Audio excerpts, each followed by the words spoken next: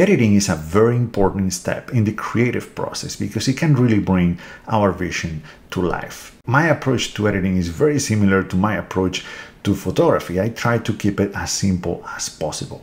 In this video, I'll show you how I use masking, some of the most powerful tools we have in our toolbox in Lightroom to make my images better. My hope with this video is to give you some ideas and some inspiration that maybe you can apply to your own images.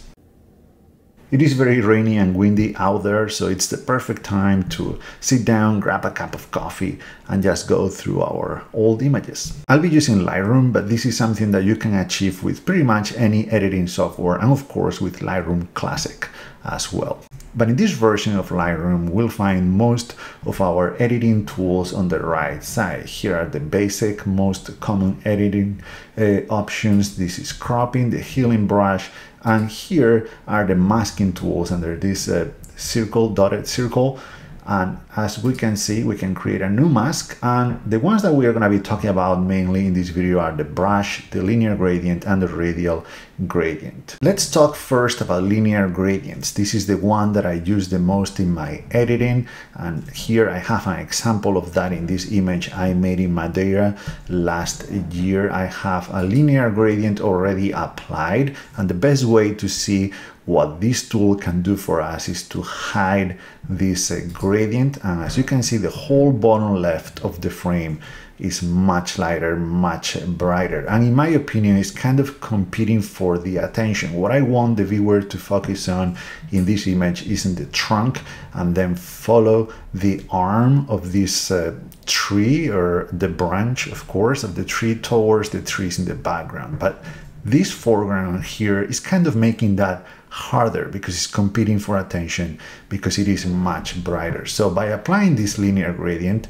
I am darkening that area, so now your eyes are more focused in the areas of the frame that are higher contrast. In this case, this dark trunk against the white background, and then the transition along the branch towards the trees in the background. All right, so I'm gonna show you more examples. This is something that I use very often when I have a lot of foreground, or the foreground is messy and busy. Again, just trying to focus the attention of the viewer in the subject or whatever I want them to look at. This example is a much more subtle one. In this case, the gradient creates a smooth transition from the bottom of the frame towards the top of the frame where the subject is. This is a composition technique I like to use a lot to place my subject on the top of the frame because it gives the subject more importance and it makes it more dominant in the frame. So I have to deal with a lot of foreground in a lot of cases. Here, if I hide the gradient, you'll hopefully see how the foreground, the bottom of the frame, is a little bit messy and a little bit busy. So what I did here is I decreased the clarity and I added hazing to this part of the frame. And by doing that, I remove a lot of the details. So again, it's all about the competition for attention in the frame. I don't want the viewer to get distracted by what's on the bottom of the frame, by what's on the foreground. I want them to transition very smoothly towards the top, towards the subject. I'm going to show you a few more examples of images where I apply this same concept. This is an image I made in Riaño, and what I want the viewer to focus on is on this bush/tree here and the background, of course. But as you'll see, the foreground of this image was kind of busy and messy as well. It was very bright, so that competes for attention in the frame. We are dividing our attention not just in between the bush and the mountains in the background, but now the foreground is a very important component of the image. So by creating this linear gradient here and by decreasing the exposure and of course also the clarity and the dehazing of that area, I'm able to, I think, focus the attention of the viewer better on the parts of the image I want them to look at.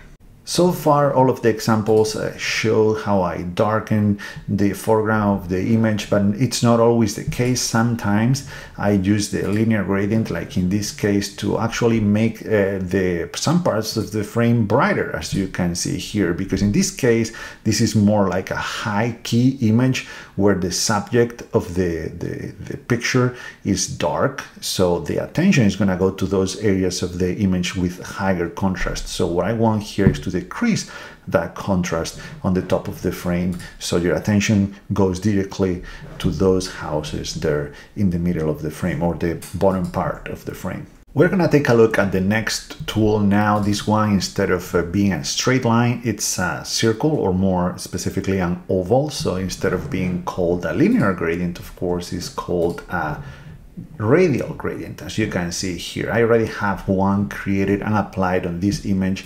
And what I was trying to do with this mask, as you can see in the overlay, the parts of the frame that is affecting, is to emphasize that swirling effect or look to the weeds there. As you can see there, without the overlay, there you go.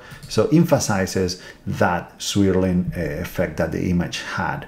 Now, as you can see on the overlay, this is very similar to what a vignette does and achieves, but in this case, the gradient gives us more control over the position of that vignette, say, and the shape and the size and everything. So I have another example here where I have a vignette applied. I like the effect that it has on the bottom of the frame, but I don't like it as much on the top because it's removing some of the contrast that that mountain has against the bright sky. So what I'm gonna do, well, first is going to create a version of this editing so you can see the difference in both approaches. So I'm gonna remove that vignetting from this image, and now I'm gonna try to create a similar effect with a radial gradient. By default, a radial gradient affects everything that is inside that oval. We want the opposite, so we need to do is to invert here. This is the option, and now it's affecting everything outside of that oval. So this is more similar to the vignette and to what we are trying to achieve here. So as I said, you have more control. You can position this vignette, if you will, whatever you want, and you can make it the shape you want. So something like this should be fine for the bottom of the frame. As you can see, it's also affecting the top, it's affecting the mountains. So if we leave it like this, it's going to have a very similar effect to what we had before. But one of the advantages of using the masking tools like this is that we can transform them and with tools like the brush. So we can remove some of that masking, some of that mask from the top, the parts that we don't want. So we can guarantee that this mask, now all the edits that we do to this mask are only going to affect those parts that we see in red in the frame, and that is the bottom of the frame. So a little bit of exposure decrease here, and now we can go to the versions and compare gradient, vignette, gradient, vignette, gradient, vignette. Look at the bottom of the frame. This is with the vignette, this is with the gradient. It's very similar, but now look at the top of the frame. This is with the gradient and this is with the vignette. As you can see, the vignette is affecting parts of the image that I don't want to be affected because I still want that contrast in the sky, the mountains, and the sand dune. So in this case, the gradient, the radial gradient, works much better than the vignette. The last masking tool is the brush. This is very powerful, but it's also the most complicated to use one. So I think that the best example I can show you is this image I made last year in the Pyrenees Mountains. And as you'll see, I have, well, a few masks. These are linear masks on the top of the frame just to emphasize those clouds, but the most important mask I have is this one. As you can see, it's a brush, it's a mask that is affecting only the stream that you see there, and you'll see that the effect is very drastic because without this mask, this would be the image. This is with the mask. So as you can see, I am adding contrast, I'm emphasizing that path of the stream and those curves, and it's making the image so much better because of that added contrast, and because of, you know, your attention goes to the bottom of the frame, your eyes go along the stream, and then you get to the mountain on the top. Without it, maybe your eyes will go to the mountain first, and then you'll notice the stream on the bottom, but it's not as contrasty, it's not as powerful as it is with the brush. This is another example where the brush makes a huge difference. A mask is here. This is without the brush. This is with the brush. Again, adding that contrast. The grass was frozen this morning, but the road was pretty bright as well. So by darkening the road, I am creating that contrast, and in my opinion, making the image much better. Now, the problem with the brush tool is that it can be very time consuming, because even though you have things that help quite a bit, like the auto mask, you have to go little by little, filling and selecting all the stuff that you want to select. But there is a relatively recent feature in Lightroom, that is this one, select subject. Now, it doesn't work perfectly in every case, but when it works pretty well. And it should work pretty well in this image. There you go, because the subject is very clear in the image. So by doing that, it automatically creates, using AI, a selection, a mask with the tree, with the main subject already selected. And now we can apply edits just to that part of the image, just to the tree. So we can show more details by raising the shadows, or we can hide the details by decreasing them. So that's pretty useful. Now, as you could see in the overlay, is not totally accurate, so you might want to go and refine that selection, but it saved me a lot of time, because sometimes you don't know what the edit is gonna look like. So what I do is I just do a quick subject selection, I apply a few edits, and if I like what I see, then I can go and refine the selection, or do it myself by hand using just your typical regular brush. And this is probably the most clear example I can show you of how masks can affect an image. This was in Point Reyes, and I have just 2 masks, but you'll see how much of an effect they had on this image. The first one I created using the select subject feature, and it was just to raise a little bit the shadows on that tree and to show some of the details. By the way, this is an image I made with my phone, so it doesn't have the greatest dynamic range, but it had enough to show some of those details. And the most important mask here is the linear gradient on the bottom right of the frame. Look at this.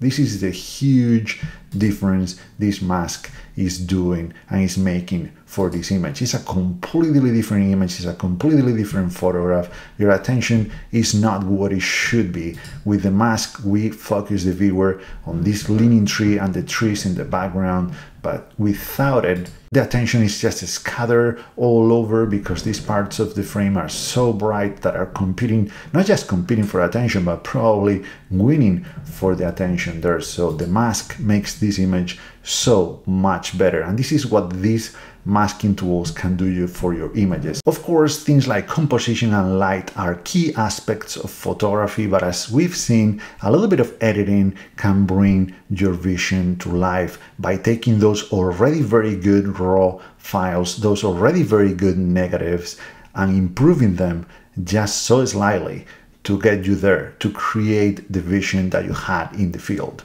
Alright, I hope this video was useful. If you have any questions, leave a comment down below, and if you have any other tips or ideas about how to use these tools in Lightroom, please leave them in the comments down below as well.